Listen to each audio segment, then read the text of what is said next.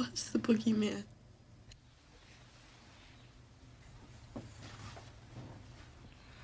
As a matter of fact, it was.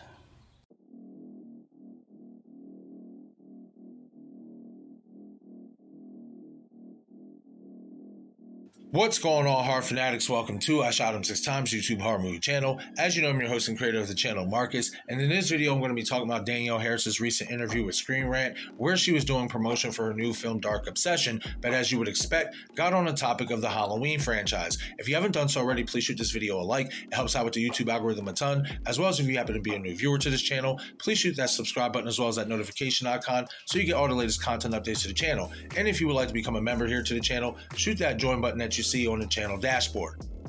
We start off with this part of the interview in an article that was published by Grant Herman's A Screenrant that is captioned, "Why one Halloween Legacy character didn't return for David Gordon Green's sequel trilogy. Exclusive. Halloween franchise star Danielle Harris explains why she didn't reprise her legacy characters for David Gordon Green's sequel trilogy." With the recent movies bringing back a variety of legacy actors, Danielle Harris reveals why she didn't return for David Gordon Green's Halloween sequel trilogy. Beginning with the 2018 hit, the recent installments in a long-running horror franchise retconned every sequel prior to it, establishing yet another new timeline in which only the 1978 original had occurred. Jamieleecurtis returned as heroine Laurie Strode, once again facing off against Michael Myers as he unleashed terror in Haddonfield, Illinois. While the first was well received, the subsequent Halloween sequels garnered progressively worse reviews and lower box office returns. During a recent interview with Screenrant for a psychological thriller Dark Obsession, Harris was asked whether she was ever approached to appear in Green's Halloween trilogy. Though confirming she reached out to Blumhouse to express her interest in returning, she was ultimately never offered a part, but the legacy star was fine with it, feeling she was holding out for one reason. Check out what Harris shared below. "No, I actually myself had touched to the guys at Blumhouse and said, hey, I just want you to know, I would love to totally do a little teeny cameo because I would love to work with him and be a part of this. But again, I'd already done Annie and come back for Rob Zombies, and how many times can I come back as another character realistically without it being stupid? So I got it. But I had talked to them about other ideas that I had for the franchise and living in it for as long as I've lived in it and what I would love to see happen. Obviously, I've said from the beginning, I would love to see where Jamie is now as an adult. I wouldn't come back to the movie as anything other than that, and I'm hoping that now they've got the rights to the TV series and all these things in the universe, the whole Halloween world, I'm really hoping that they find a timeline where they can go back and explore where I am right now because I would sure love to know." Harris's Halloween return could have set up a new future. Given Green's Halloween trilogy retcon prior sequels, it's understandable Harris didn't reprise her iconic role of Jamielloyd for the new movies. Introduced in 1988's The Return of Michael Myers, Jamie was the secret daughter of Curtis's Laurie, even renamed as such to homage the franchise's original star, and as such was the niece of Michael Myers. Despite the movie setting up a bizarre passing of the torch between the two, its sequel ultimately saw Jamie and Michael share a telepathic link, while its infamous follow-up, The Curse of Michael Myers, saw an adult version of the character murdered. With Green's Halloween movies introducing a different Laurie daughter and Judy Greer's Karen, Harris returning for the new trilogy could have set up an interesting new path forward for Jamie. Given it was revealed that Laurie had a troubled life in the years after the John Carpenter classic, it still could have been explained that Harris's Jamie was the offspring of another failed marriage, but that her father elected to raise her away from Haddonfield. This still would have involved retconning Jamie's original encounters with Michael, but could have opened the door to Harris' character returning to town to learn more about her heritage and subsequently facing Michael. The one hurdle this would have presented for Green would be revisiting the infamous familial ties between Michael and Laurie revealed in 1981's Halloween 2.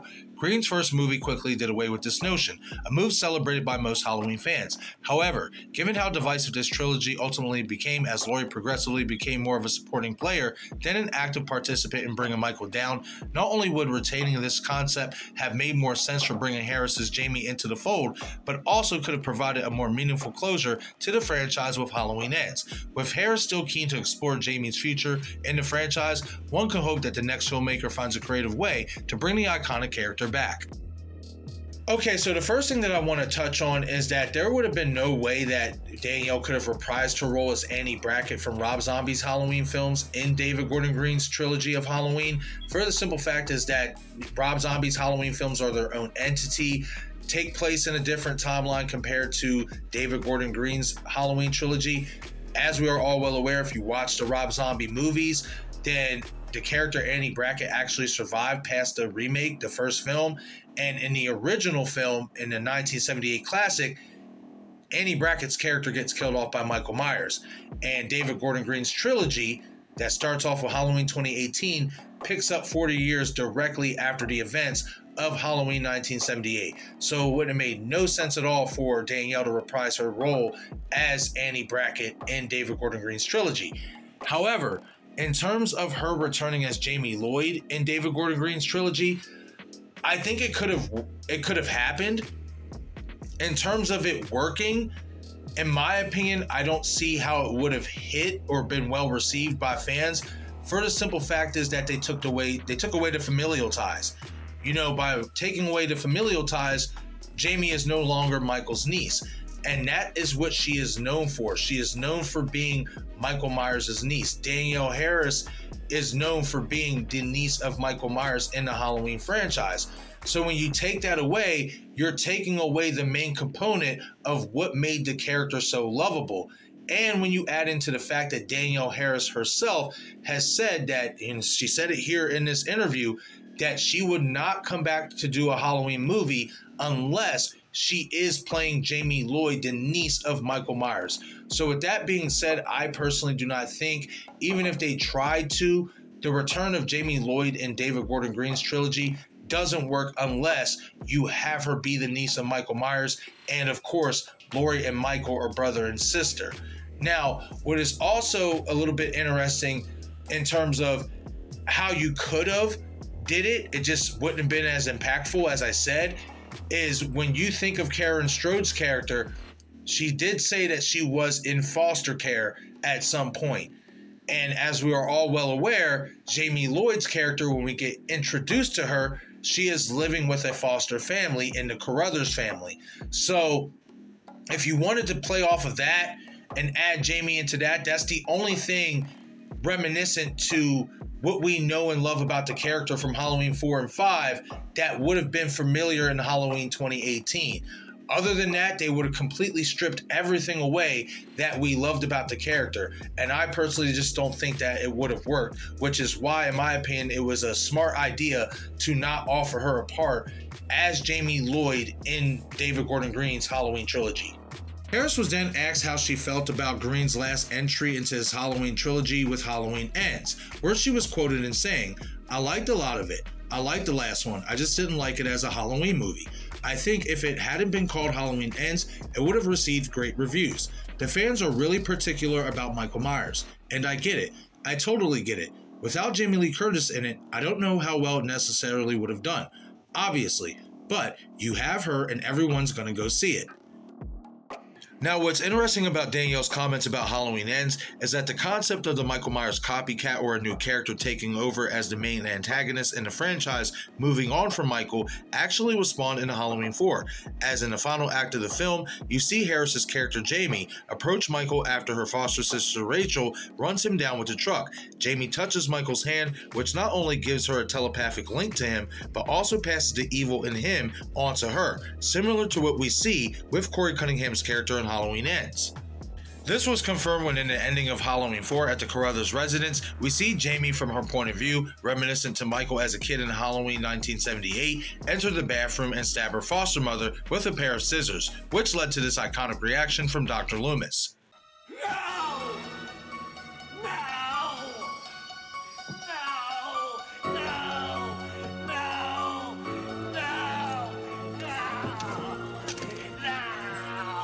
There was even a rough draft script written to explore this concept with Jamie in the original plans for Halloween 5, but as we are well aware, that didn't come to fruition.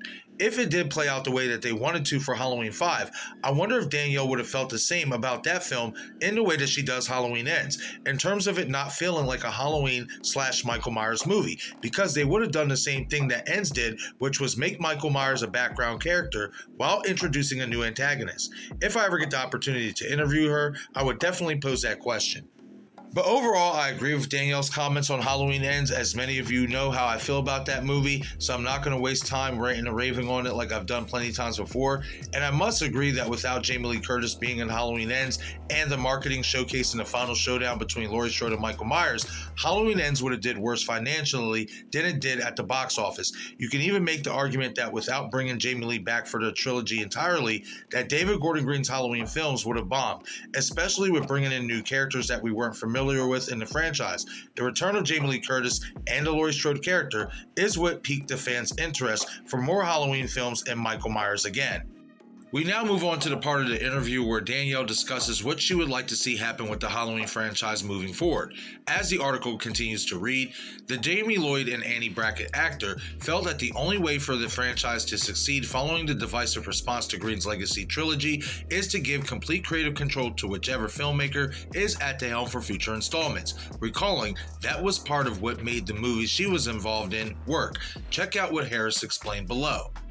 I think they did a great job with what they had for sure. It's hard. Studios are hard. There's a lot of players, a lot of rules. I learned that from the difference between Halloween 4 and 5 versus working on Rob Zombie's Halloween. 4 and 5 was 100% creative and producers and director control.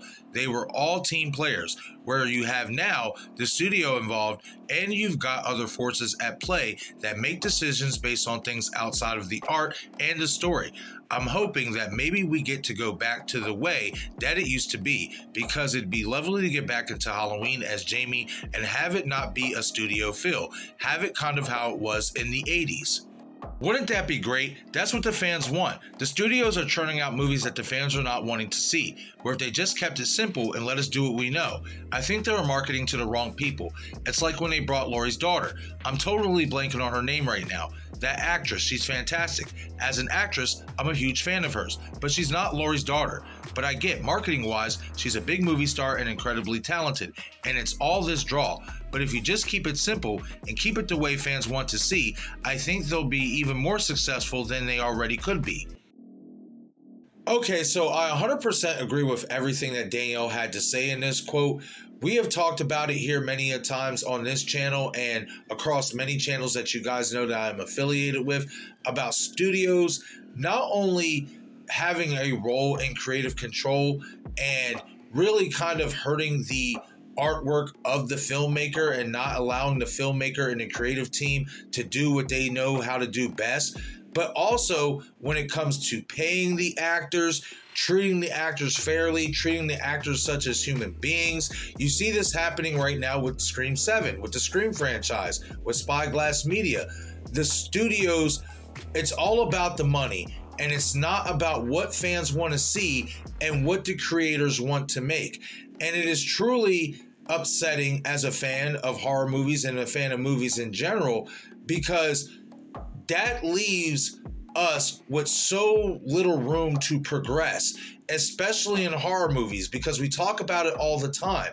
You know, not only do we want to see fresh ideas for our iconic horror movie villains and characters such as Michael Myers, such as Jason Voorhees, Freddy Krueger, so on and so forth, but we also want to see fresh ideas for new horror movie villains and new horror movie stories.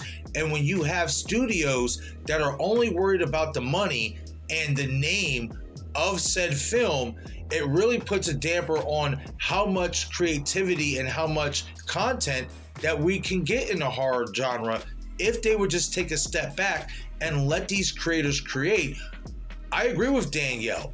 We could be a lot more successful. Horror could be a lot more successful than it already is. If you just take a step back, do your job as an executive, let these creators do their job as creators.